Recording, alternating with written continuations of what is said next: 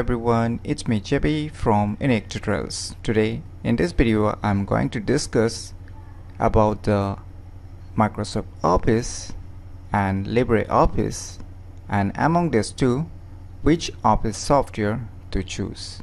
So without further more delay, let's begin. So right now you can see on the left side a Microsoft Office, right? So it's an Office software, and on the right side we'll see a Libre Office, which is also another Office software. So today we are gonna divide this two Office software into 5 different sections to help you to find out which Office software is best for you. So on the first list we have the multi-OS platform support. So in case of Microsoft Office, it's available for Windows, Mac, Android and iOS devices, whereas in case of Libre Office, it's available for Windows, Mac and Linux. On the second list we have the version availability, and in the case of Microsoft Office, it's free only for Android and iOS and paid for Windows and Mac. And here you will gonna get a web version also. And in case of Libre Office, it's completely free and it does not have any web version. So on the third list we have data syncing availability.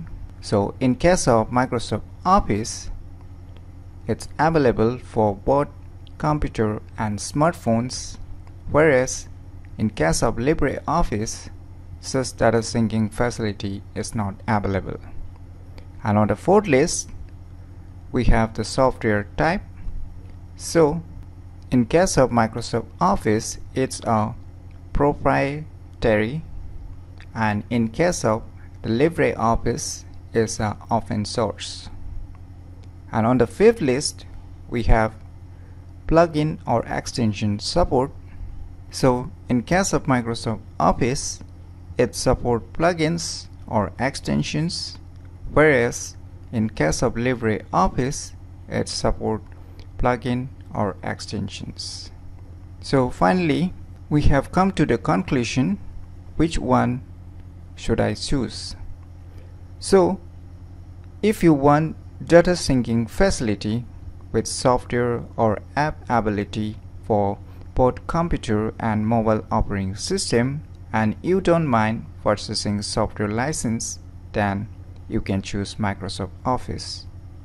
And if you don't need data syncing facility, as well as not having mobile apps is not mandatory, and you want completely free of cost software, then you can choose Libre Office.